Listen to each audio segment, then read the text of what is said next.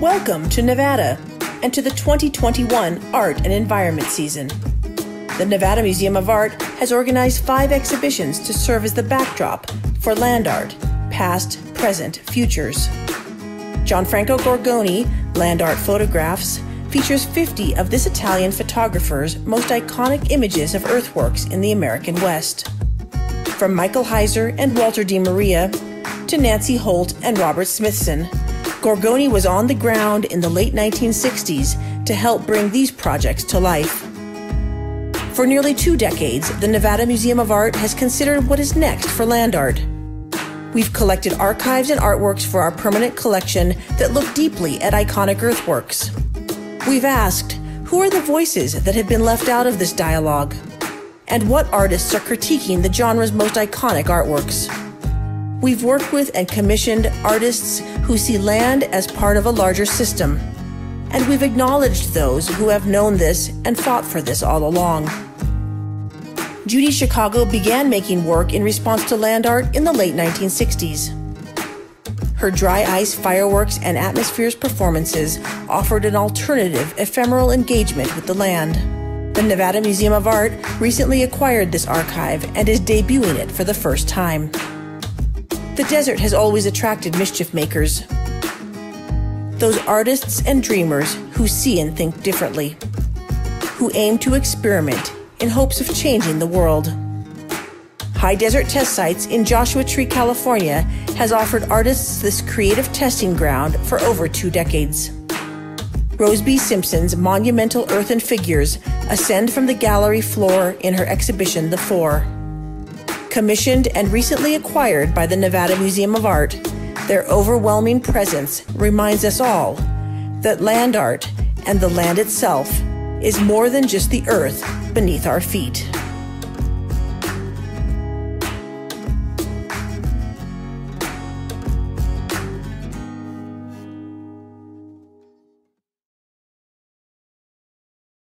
Hello, and welcome to the second presentation of our 2021 Art and Environment season.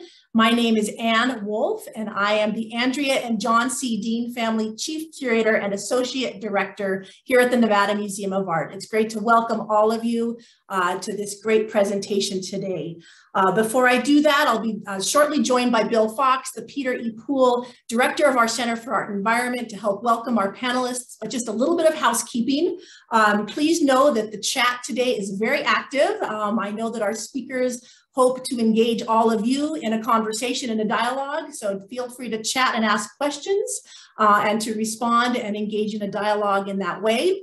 And also, if you are interested in closed captioning, it is available. You just need to turn that on by hitting the live transcript button at the bottom of your screen. So before we begin, and as we continue with our season of land art, I'd like to acknowledge that the Nevada Museum of Art is located in the Great Basin on the occupied territories of Indigenous people. The state of Nevada consists of 27 federally recognized tribes from 4 nations: the Numu, Northern Paiute, the Nui, Western Shoshone, the Washeshu, Washoe, and the Nuwu, Southern Paiute. We acknowledge that more can be done to further research and integrate the stories of Indigenous people and cultures into the story and history and future of land art, and into our collective knowledge of the lands of this place. We're very fortunate to call many artists and leaders in the Numu, Niue, Washeshu, and Numu communities our friends and collaborators, and we welcome all of them who are with us and joining us today. So, as I mentioned, Bill Fox will join me shortly to begin the conversation. But I just wanted to note that we're very fortunate here at the Nevada Museum of Art to be in close proximity to many of the sites where Robert Smithson and Nancy Holt made their work. Obviously, Spiral Jetty is a close neighbor to us in nearby Utah, but some of Holt's and Smithson's lesser known works, like Nancy Holt's Western Graveyard series made in Virginia City, Nevada, as well as all of the Mono Lake work, were made quite literally in our backyard. Obviously, our Carol Frank Buck Altered Landscape Photography collection is home to numerous photographs depicting Robert Smithson's work, many of them by the photographer Gianfranco Gorgoni, as well as others. but we're also really proud to announce that earlier this year, we recently acquired 3 artworks by Nancy Holt for our permanent collection that are also on view in the current exhibition, Land Art Expanding the Atlas. So now it's my pleasure to introduce our 2 panelists today. Go ahead and cue up your screens, Lisa and Kelly, while I introduce you. Lisa Lefebvre is a curator, writer, and editor. She's also the inaugural executive director of the Holt Smithson Foundation, the artist-endowed foundation dedicated to the legacies of Nancy Holt and Robert Smithson. Lisa is committed to communicating and testing ideas. She's curated exhibitions in museums across Europe, published writings in international publications, spoken in museums and universities across the world, sat on numerous award panels, and played a pivotal role in shaping academic and arts organizations. Previously, she led the Henry Moore Institute, was an academic in curatorial studies at Goldsmiths University of London, led the contemporary art program at the National Maritime Museum in Greenwich, and was course director of the Arts Policy and Management program at Birkbeck College at the University of London. Joining Lisa today will be Kelly Kivland. Kelly is the chief curator and director of exhibitions at the Wexner Center for the Arts at Ohio State University. Previously, she was the curator for 10 years at Dia Art Foundation in New York.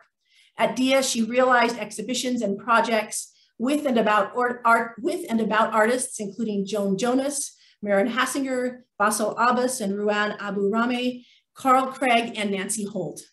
In her role at Dia, she also oversaw the stewardship of Robert Smithson's Spiral Jetty and Nancy Holt's Sun Tunnels, and curated the Artists on Artists lecture series, as well as the Artist Web Projects series. She holds a master's degree from the Center for Curatorial Studies at Bard College.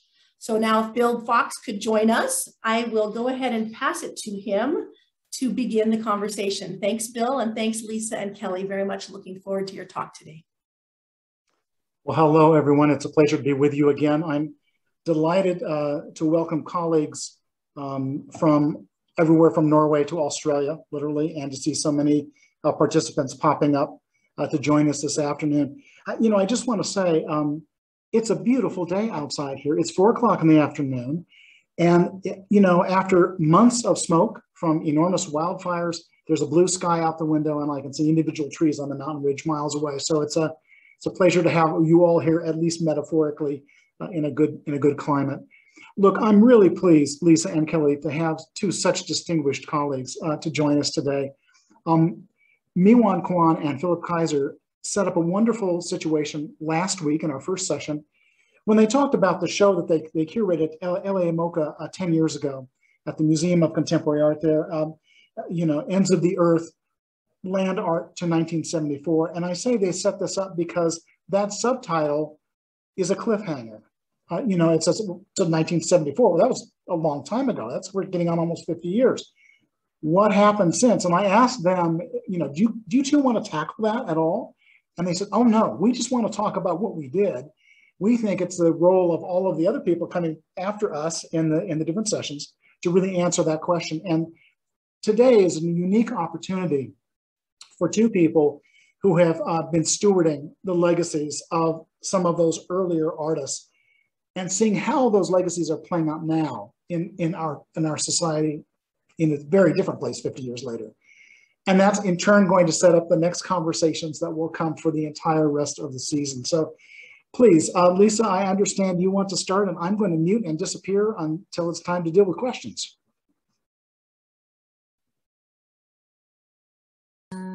Great, so thank you, Anne, and thank you, Bill, for such a warm welcome to us. And it's a great pleasure for me to be here, and an immense pleasure too to be thinking with Kelly and with you. So Kelly is a thinker whose thoughts have consistently expanded the questions that I want to raise about this thing called land art. And that's really the structure for our presentation today.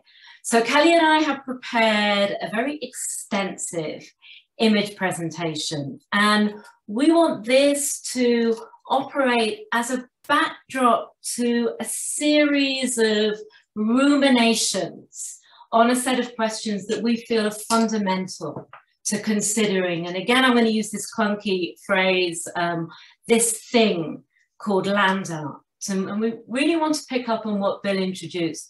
What does it mean to look at land art in the present?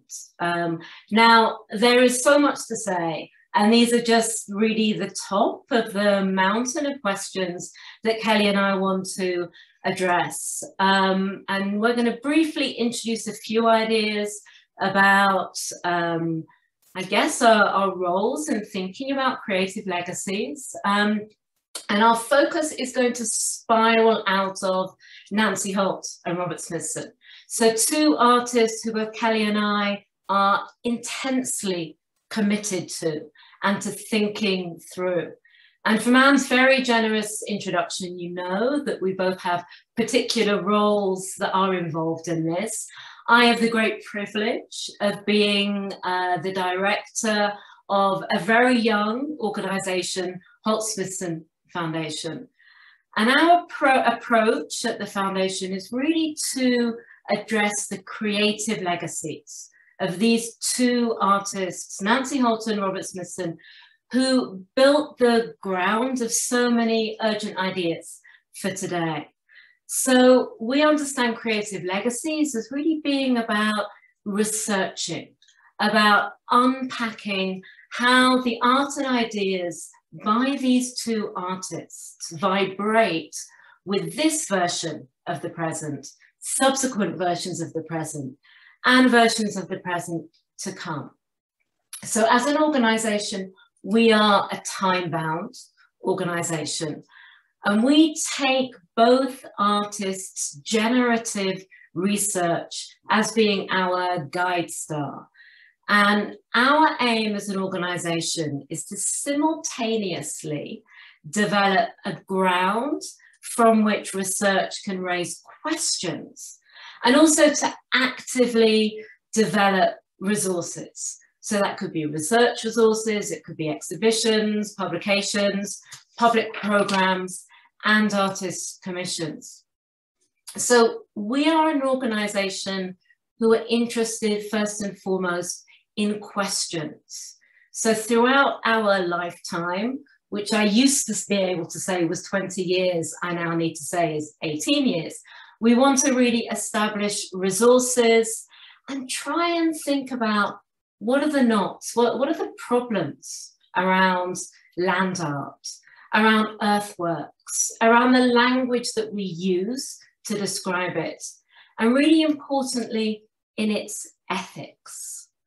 So Holt Smithson Foundation is less interested in pickling the artist's work in the past, in trying to fix it in 1974 or 1969. We're much more interested in thinking about how their legacies exist in the present and also offer thoughts for the future. Now, the way that we do this is always in partnership. And partnership is absolutely inherent to everything that we do. So we consider everyone in this conversation, which we hope it will become, a thinking partner. And really one of our thinking partners who we talk the most with is the Art Foundation, whose legacy, whose commitment to stewarding this thing called land art is really second to none.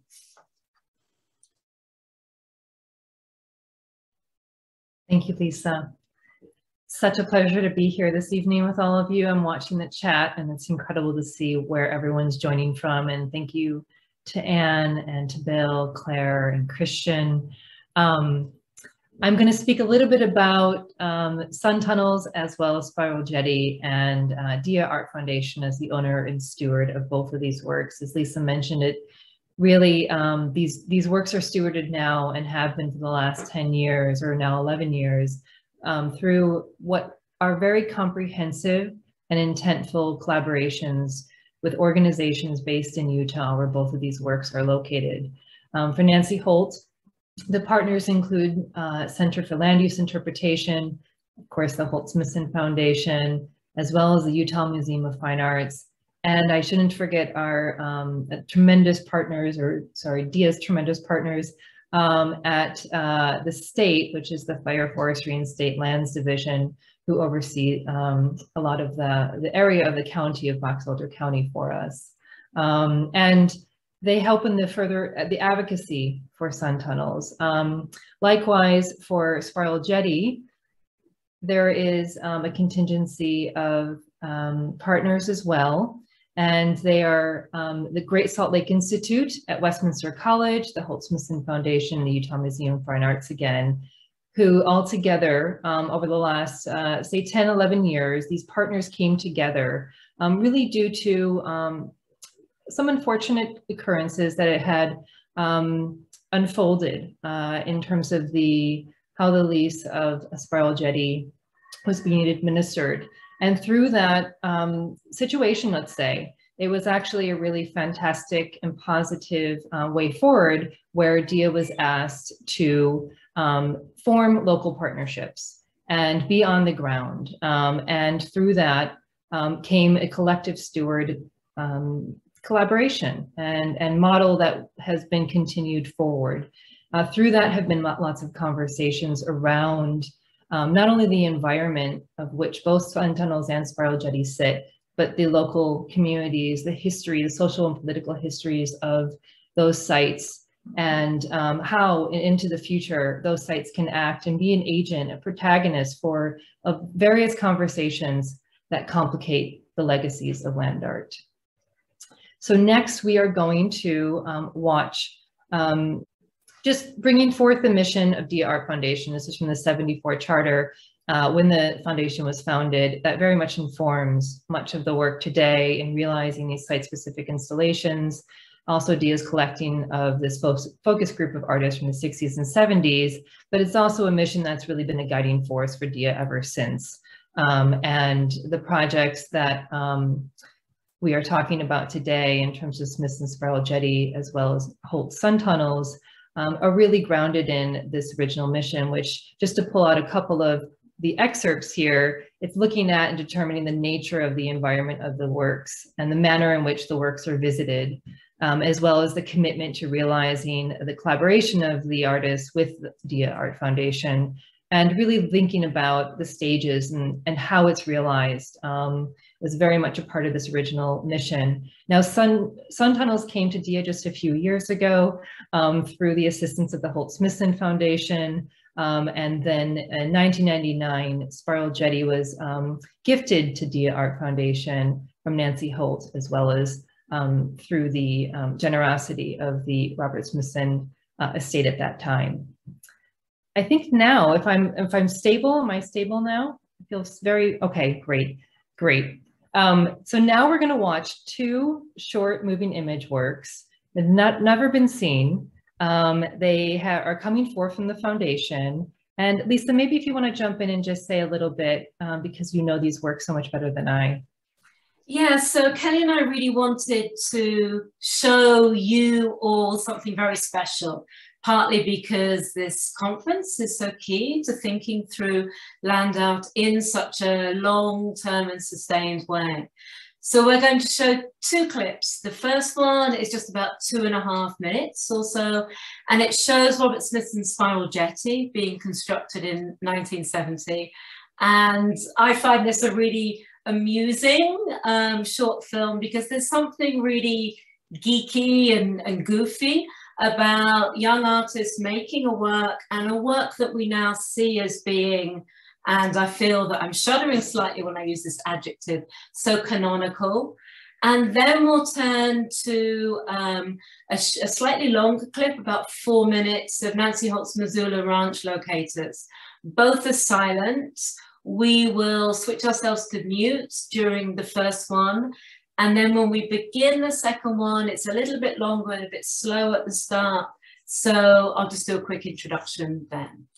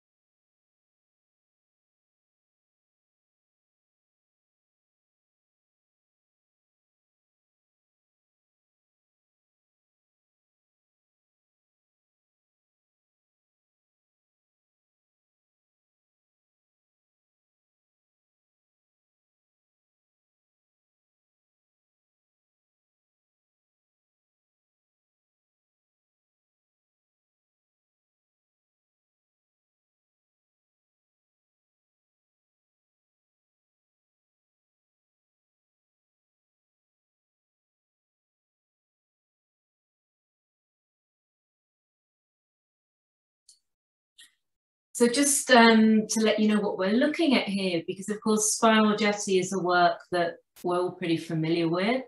This is a work by Nancy Holt that we're less familiar with. It's from 1972 and it's called Missoula Ranch Locators. And what you're seeing here is a film by Nancy Holt, and the previous clip we showed was also filmed, we believe, by Nancy Holt. And this is the moment when this work was just completed.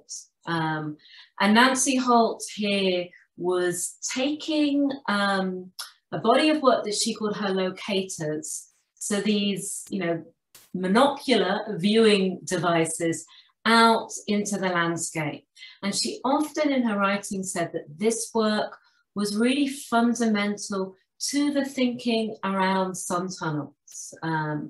And I think what you see here is something that we often find with the way that Nancy Holt used film and used photography, a set of ideal views of the work. And we can maybe talk about that a little bit later.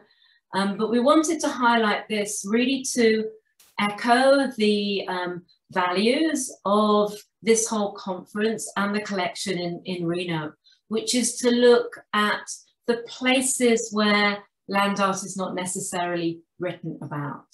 So we'll leave this just run briefly and then we'll return to our conversation.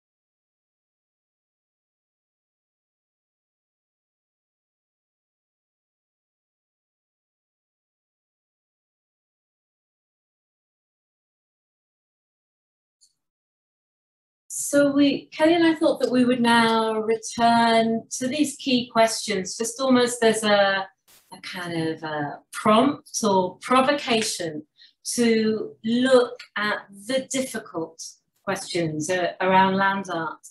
And what we thought we would do while we were talking, we're going to present something that again is very, very special. The following images, as we say in this slide here, were pulled together by Nancy Holt when she talked herself about her work and that of Robert Smithson. And we're going to really use this as a backdrop as we're talking, rather than speaking to any particular images. Having said that though, we can predict that there's many things to talk about in these images. So do pop a message in the chat. And I feel I should also give a bit of a caveat from Holt Smithson Foundation's perspective. We might not be able to answer your questions. So again, this is really part of how we see ourselves, is trying to gather particular questions to really expand the scholarship. And this is where I want to start. So for me, from that list of questions, the ones that I want to start the conversation with is thinking a little bit about a term that I'm spending a lot of time bothering about, which is the idea of situated knowledge. So perhaps if we were to summarize where we're thinking about artistic practice now, I'd like to propose that maybe one way we could phrase it is by situating the knowledge. So what does this mean? So situated knowledge is really a moment when we ground knowledge in the assumptions, the conventions, the justice, the injustice of any particular time. So if we apply this to art, and if we apply this to land art, we really need to think about art as being situated in its own time.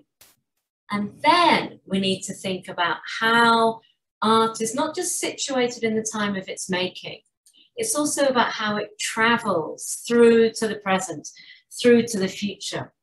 So one of the things that I'd really like to hear your thoughts on, Kelly, is about this notion of time when it comes to land art. And as someone who's been so closely involved in the stewardship of land art, this is both a poetic, an intellectual, and a pragmatic question. So to think about sun tunnels, for example, sun tunnels is many things. It's an earthwork that's on the Great Salt Lake. It's a film. It's an essay. It's a series of drawings. It's a journey. It's a rumor. And picking up from what Mi Wong Kwan and Philip Kaiser talked about last week, it's also a mediated artwork. So it travels through photography. Now, the moment we start to think about a mediated artwork, it becomes very interesting because it means that artwork is not fixed. It's changing over time. And so I want to come back to this idea, to this term, land art. If we think about the land, we must think about its ownership, its values, how it's been occupied, how it's been settled, how it's been controlled, who has access to it, what grows in it, what doesn't grow on it, what are the ecological implications. So as you might have guessed, I'm a little bit uncomfortable with this term land art. And I think quite often with land art about the introduction that Lucy Lippard makes in her book, 6 Years, the Dematerialization of the Art Object. And she wrestles with conceptual art being big C or little c.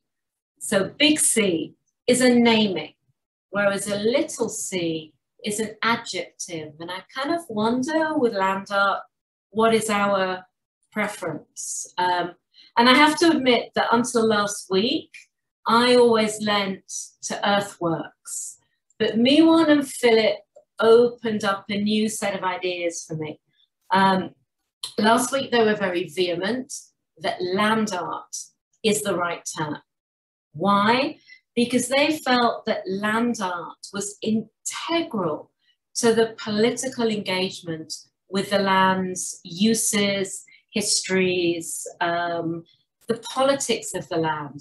Perhaps that's why land art is preferable to earthworks. So to start our conversation, these are some of the things that are bothering me most of all, and I'd like to turn to Kelly, and then we'll also make sure that we refer to any questions that are in the chat function too. I think it's a great place to start, Lisa. There's a lot of questions you had within that. I want to go maybe first to this idea of the situated understanding of art and how it can inform and impact our understanding of land art today. I think I share your opinion of wanting it to be a little L and a little A. It certainly feels more appropriate in terms of our use and thinking around land art in the current landscape. I also think that the discussion of land art is important for many reasons. It is, why does it matter today was one of your questions, and this is one that I was really grappling with myself, and I really think it's for a couple of reasons. Namely, the notion and why land art matters today, I'm sure will be taken up by many over the course of this fall during the continuation of this series. It really should be about redirecting us to consider the history of these pieces, also of indigenous art in our landscape, from the petroglyphs, for instance, in Utah, to the Great Serpent Mound, for instance, in Ohio, near where I live now. And second, it really concerns the duality in which humans shape and inhabit the world as both a presence and also a document in its greater environment, their greater environment, and how land art functions within that, especially as it relates to this understanding, for instance, a situated understanding of how we can view and think about land art today. What I really appreciate around sort of the complicated nature of land art, and especially as it's really evolved in scholarship over the last 5 to 10 years, and especially when I was sort of thinking about this as an active party in the stewardship of these works, is the ethics centered around thinking through its place, their position in the environment, and also how they can act as agents and as I mentioned earlier, protagonists for concerns around those sites. So not just environmental, but also thinking through those social and political histories, and as well as the geologic. I think one of the things that the Nancy Holt symposium that Dia held many years ago is we had a geologist, and I found him to be one of the most fascinating lecturers, because it really traced a much longer understanding of our environment, of our history, as we all know. But to really trace that, particular to the Great Basin, is important, specifically to the work of Nancy and Bob as it pertains to that northwest corner of Utah. So I'm not so much answering, I'm opening up maybe more questions, but the ethics around, issues of climate change, the extraction economy, the displacement and dispossession, gentrification, immigration and migration, all of these things are central to complicating our relationship to land art today. And so there's real value there. There is an ethics around speaking to it. And what time provides us, going back to your very first question, is a renewed perspective, with renewed scholarship, with renewed understanding. And each and every moment or a year that passes, we become more informed around what it really meant to inhabit the land, the problematics around land use, who was invited, and who could get there also. So these are a lot of the questions I've been wrestling with in relationship to preparing for tonight. And maybe I'll turn it back to you. In terms of the work that is being done at the Holt Smithson Foundation, I'm really curious as to how the programs and for instance, the fellowships that you've been shaping invite some of these, I guess, more questions as you pose them, but further thinking around these works, both past, present, and even into the future.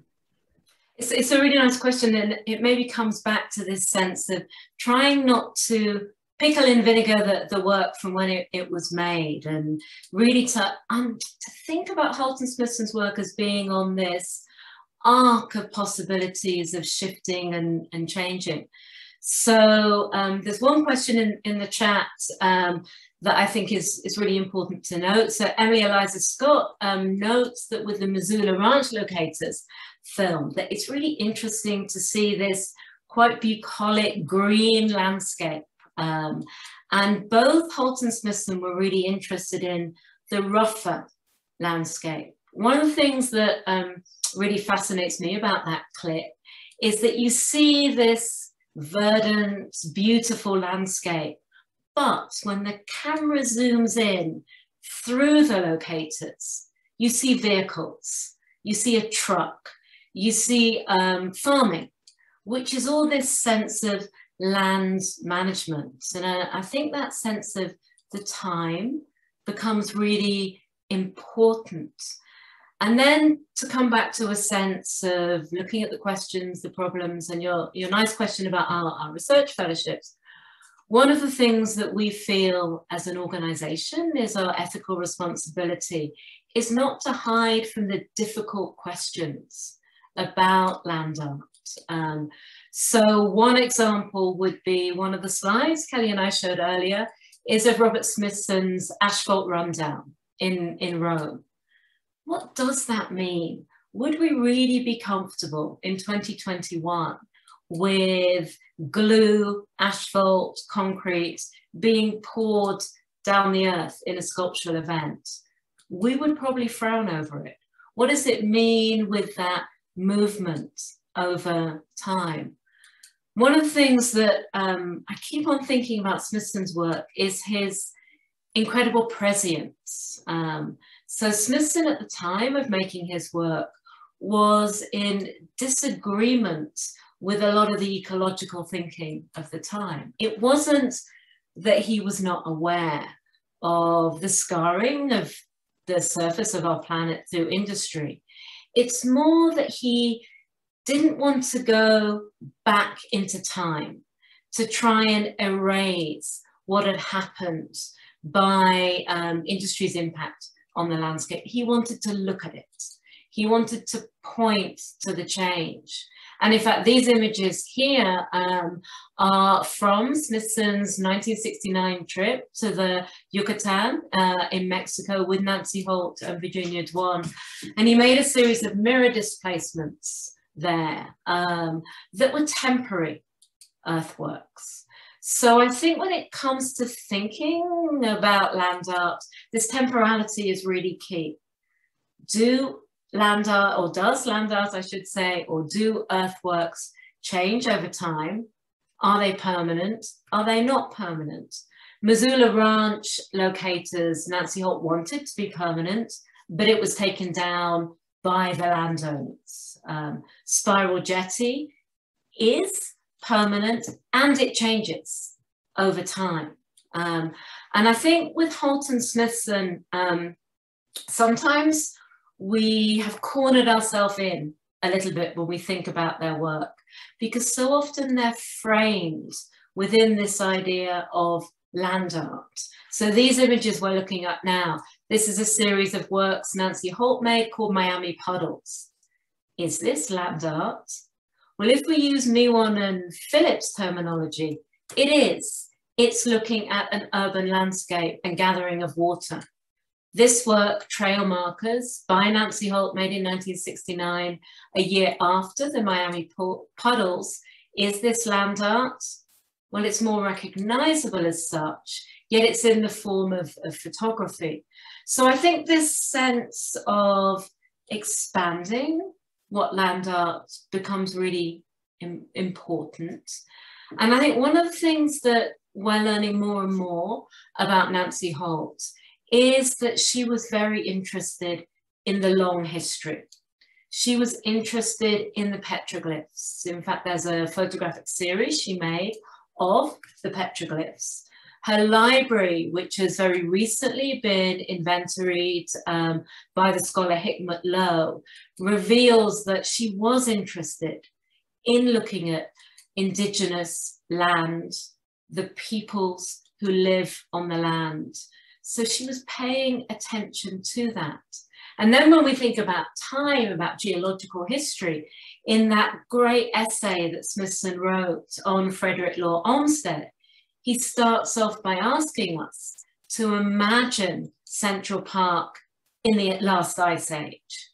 So that sense of engagement with the changing times becomes really crucial. And perhaps this is one of the things that I really, one of the many things that I really admire about Dia's stewardship, not just of Holt and Smithson, but of all of the works that come under this big L, little a land art grouping at Dia, is the sensitivity to time.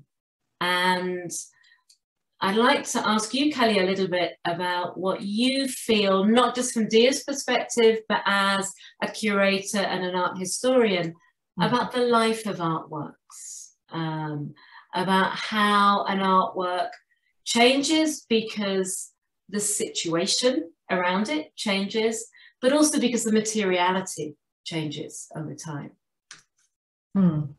It's a great question.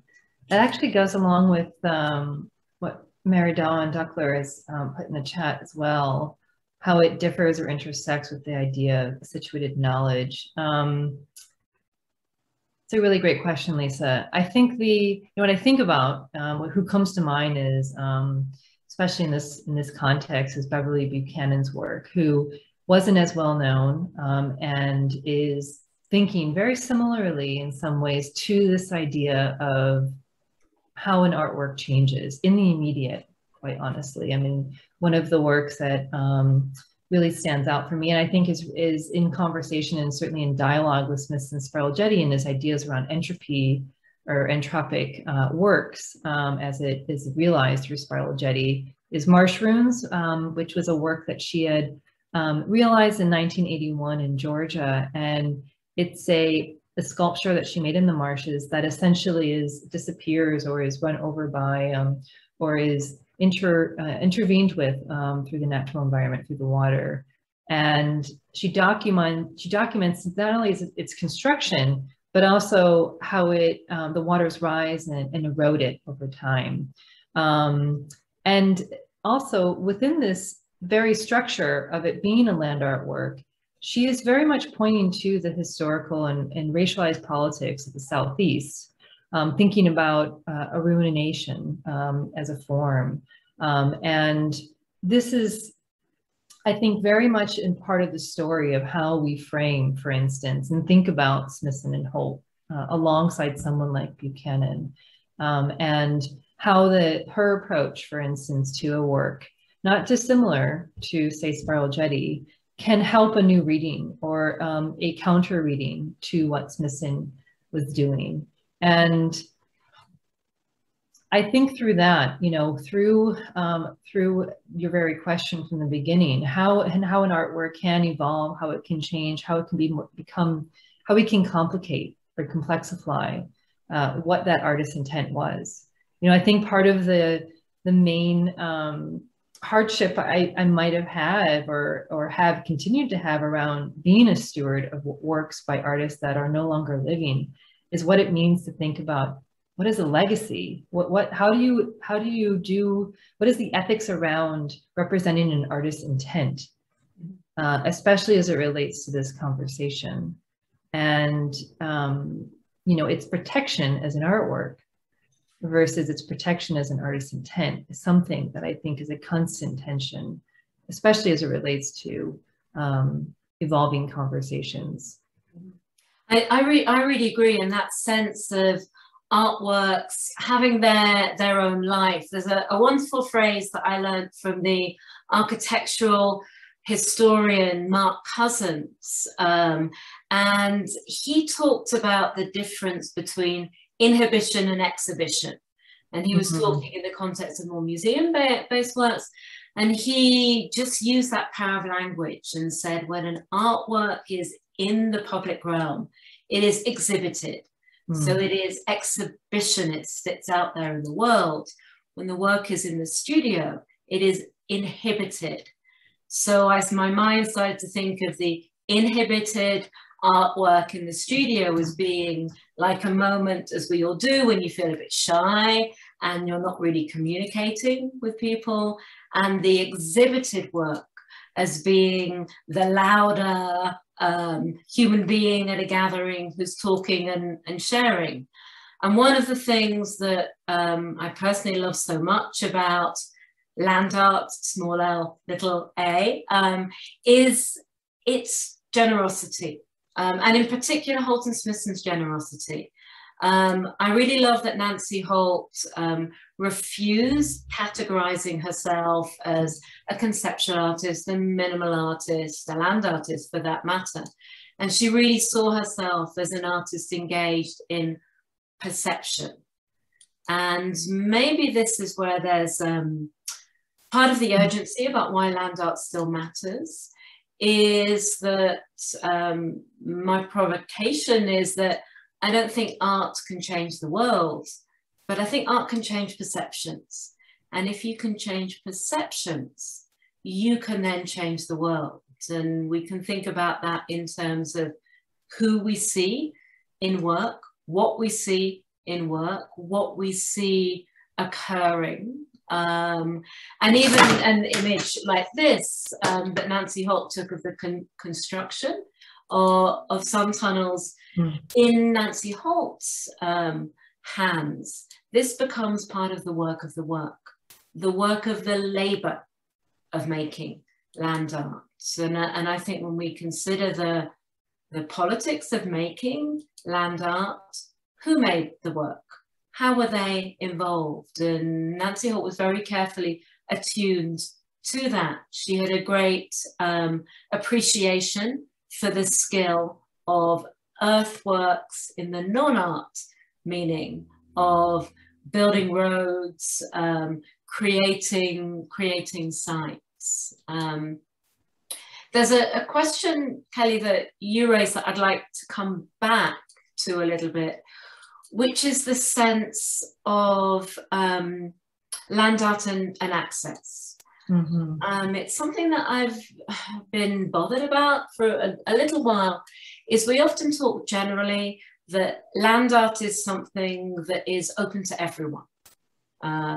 Most, not all, examples of land art you can access at any time of the day, and particularly with sun tunnels and spiral jetty.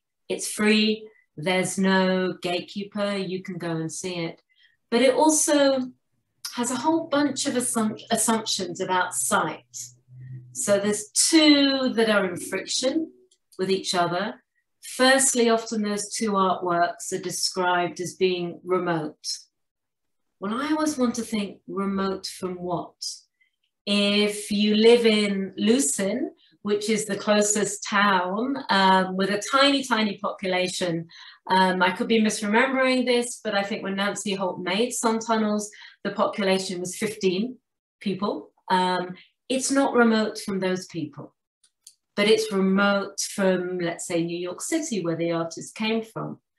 And then the other friction as well is it takes time, and with time comes financial mobility to be able to visit artwork. So I think this really gets to a question that Derek Knight has put within the chat, that the mediated nature of these examples of land art that we're looking at and talking about today, I think it's the photography is making the artwork mobile. And in fact, Smithson talked about this in an amazing interview between Smithson, Heiser, Oppenheim, and Willoughby Sharp in the very first issue of Avalanche magazine. I think that the works are many things at the same time. They're not either or.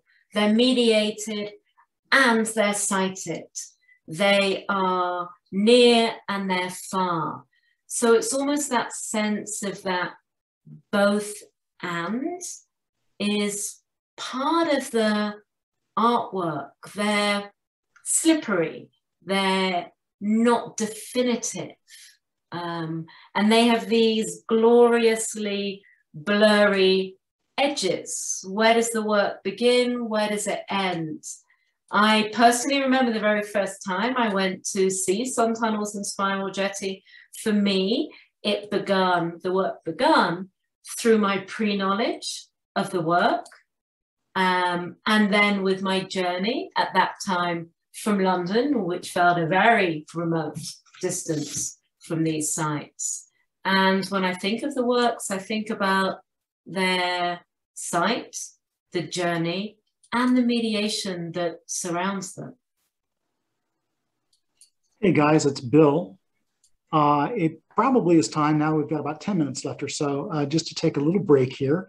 You're doing a brilliant job of actually answering all of the questions in the chat, which is terrific. So I just wanted to bring out a couple things and then have you look at the any other questions that are there, and have Christian Davies, our Director of Public Programming, break in to see if he's received any questions as well. It was amazing to see, you know, that clip of the Smithson and Sarah partnership working on Spiral Jetty, and to actually see an oil exploration rig still standing at the end of the jetty. Smithson was not out after some, talk about the situation of this. He's not out after, a pristine rural wilderness experience. He really does want to involve and evoke the instinct of industry and the ruination of industry and take full complicity with that. So that was amazing. The Nancy Holt photos also of the Virginia City graveyard sites, which is about 25 miles from where I'm sitting this afternoon from Reno. And just to see how she's always interested in exploring boundaries, not just on the ground, but if you will, also in spirit. So that's a very, for me, that's a very poignant series that is quite meaningful. And then Kelly, thank you for bringing up the Beverly Buchanan marsh ruins things, as you have brought up many things during the many works that are here on view at the museum. We just acquired some archive materials from one of Beverly's friends, and that they're in the show. And so Ann Wolf did a marvelous job of excavating a remarkable circumstance there with her history for us. So just really pleased that you all both are just addressing so many things that are both physically here in the museum and also things we've been thinking about but not articulating to this level. So this is absolutely terrific. With that, I'm going to either turn it back over, maybe Christian, you want to step in, I'll disappear until the very end and see if we have other responses from our presenters and from the audience. Absolutely. Thank you so much, Bill. And thank you again, Lisa and Kelly, for a tremendous program today. We do have one question that's come in from Rita Norton. And Rita's asking, her question is, land art seemed to come on the scene shortly after the landing on the moon. Do you see a connection? My first thought is there's a really fantastic book written by James Nesbitt that brings in this complete question with such erudition. So everything I'm now going to say is a pale imitation of what James Nesbitt's book addresses. One of the things that, of course, was so amazing about the moon landing is that we got to see our planet in its completeness. We got to see mediation of where we are. I think that, I don't know if there was a direct correlation, but maybe it's a set of circumstances that brings forth connections that we hadn't thought about. We could also map, and this is what James Nesbitt does in his book, that exploration with the rising ecological movement as well. And also in terms of, and this is something that one of Kelly's former colleagues at DEA has thought a lot about, Alexis Lowry, really thinking about the expansion of the motor car and the infrastructure of the road network that enabled people to get out and travel. And I often think a lot about something that I know touched my childhood. There used to be I want to say a fashion, maybe a tendency is something, a better word, that when you go on vacation, you show your family and friends a slideshow of where you've been. That sense of going elsewhere and bringing it back to the near. I think that's really important in relation to land art, because it's not just about the going elsewhere, it's coming back again to Derek's question, it's about bringing the elsewhere back to the near. So I'm thinking about Smithson's interest in the site, non-site dialectic. I think just to add a bit to that, I think it's Doug Deschman that talked about the moon landing in relationship to Nancy's work, correct? But I also wanted to highlight something that really came forth when I was working on the Holt show for DEA, which was the 1970 Great Eclipse that occurred, that became a very important and influential to Holt's work as it relates to the locators, but also to the work that became these light installations that were realized in the early to mid 70s. And it's, so these natural occurrences, of course, figure quite highly in Nancy's practice from there on. but to speak specifically about them during the 60s as they were influencing, not only, as you said, Lisa, this documentation, this idea that we can actually trace and see what is occurring beyond our physical or grounded environment, certainly had a huge impact on Nancy, but also I think in relationship to, I wouldn't say shrinking, but making our greater landscape, our greater environment, something that felt more manageable for all. I think that's a tremendous place to go ahead and end and be mindful of everybody's time here today. I'm going to go ahead and I'm sorry if we're not able to get to every single question, unless Lisa or Kelly, are you up for one last one that just came in? That looks pretty juicy. I'm happy to do one last one. Yeah, we can keep going for hours. It's Emily Eliza Scott. Yes, it's a long one. We can do this though. We're not going to be able to go for hours, but I think we can run a little bit over here. And we've got a great question that came in from Emily Eliza Scott, who's also a presenter during our season. Can you both talk more from your institutional insider positions about the process of governing decision-making around preserving versus all allowing entropy to take its course with regards to individual works? Which constellation of actors determine the outcome of each of the large-scale iconic earthworks? Too big a question, I know, but maybe some antidotes or updates. I mean, the short answer is that we think about and wrestle with this question an awful lot. And it's in a very Smithson way, it's a dialectical problem. So earthworks change over time. The surface of the earth changes over time. And it's very important that that is allowed. Yet, do we want the works to disappear? Well, no, we don't. And I think spiral jetty is the one that's most often discussed. And we know that Smithson knew the Great Salt Lake would rise and fall. He was completely aware of that. So he knew it would alter.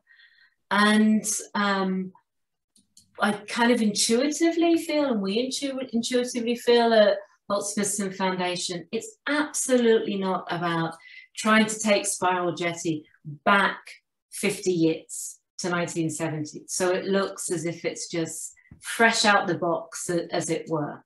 Time has changed it and enriched us. And often I come back to Smithson's engagement with the landscape and Holt's engagement with the landscape for that matter. Mm-hmm. It changes over time. And because it changes, that is part of the work. They are temporal artworks. And because they're temporal artworks, they will show their age over time. And I really love the living nature of earthworks. They, like us, human beings, change over time. Every year, the way we physically appear is different. We can't turn back the clock, and that's part of the beauty of being a living being. One of the things with spiral jetty that we talk a lot about is the responsibility of everybody to leave no trace when they go there. So it's also about the visitorship. It's a major challenge, and also the desire to just take a little rock from spiral jetty for oneself. But of course it never is just for oneself, because if one person does it, two people do it. And if everyone does that, the earthwork will not be here in 6 months' time, let alone 6 decades' time. And part of the power of the work is perhaps there's an analogy that if we do not think about the surface of our planet now, we're going to be in even bigger trouble than we are already. And I think it's that power of the work that's really important. So the answer is about trying to find an impossible balance. Yeah. Letting the changes happen, but making sure it doesn't disappear. And I think this idea of preservation that you were just talking to Lisa is complicated. And it's something, as you know, we or, you know, we have talked about, you and I, for many years, and certainly Dia has been wrestling with for many years as well. But really thinking about the greater context of these works is essential to any preservation for ourselves as well as for the artwork. So really widening the scope of that question is, I think, where we really need to be more mindful of, to be thinking about not just the artworks, but the preservation of their landscape, how they are, can allow us rather the ability to look at the changing climate. The effects of that climate on these works is certainly telling, and they do change. But it's also allows us as visitors to be mindful and to look for that change, to understand how we are a part of that change for the long term. So just broadening the question of preservation, I think, is useful for all of us. And maybe if you can just bear one more minute, Dia did a really wonderful assessment of sun tunnels, and to think about what the work needed. And one of the things that those who've been to sun tunnels will know are there these lines inside the tunnels. These are caused from people shooting and the bullet ricocheting through the tunnels. This is something that Nancy Holt was very fond of. And so, of course, it should stay. So that sense of being sympathetic and thinking about the changes is just so important. That's great. Well, thank you both so much. Again, to take a Christian's term, I'm being mindful of our audience's time and whatever. It's very nice to see Miwan actually just wrote in, talking about Noguchi's sculpture To Be Seen from Mars that they talked about on the show. So there's a lively conversation here that's going on in the chat, and I wish you were all here. I wish so much, you know, we physically could have been together, standing on the roof of the museum in this beautiful sunshine and having this conversation go on and on. I could not have envisioned a better second session for this entire season, to have such a powerful follow-up and a vivid one with those images to what we started in the first session and what we'll be doing for the rest of it. I'm going to turn this back over to Christian, who's got just a little bit of housekeeping to do, and Kelly, and you know, Lisa, I have to thank you so much for bringing enormous bodies of knowledge into this conversation. So thank you, and yeah, that's great. And by the way, just rhetorically, the way you've handled the entire event, I really appreciate your interaction with the audience and everything. That's just been great. Kristen, back to you, and everyone. I'll see you guys not tomorrow, but I'll see you in a week or two. All right. Thanks a lot, Bill. Lisa, Kelly, thank you again so much for just a really wonderful afternoon. I do, like Bill said, wish that we were up on the roof enjoying a beverage and continuing the conversation. As a reminder for all of our audience, today's program was being recorded, and the recording should be available later this evening through the Art Environment Season website. If you click on Schedule, View Session, you'll be able to find the recording right there. We invite you all back for tomorrow's program, Earthworks and the Erasure of History, with Karen Shaw and Colleen Smith at 11 a.m. Pacific time. Again, go to our microsite, click on Schedule, and then View Session, and that's how you'll be able to get in. If you have any questions or concerns, please reach out to me directly. My email is all over our microsite as well. Have a wonderful afternoon, and thank you again for joining us.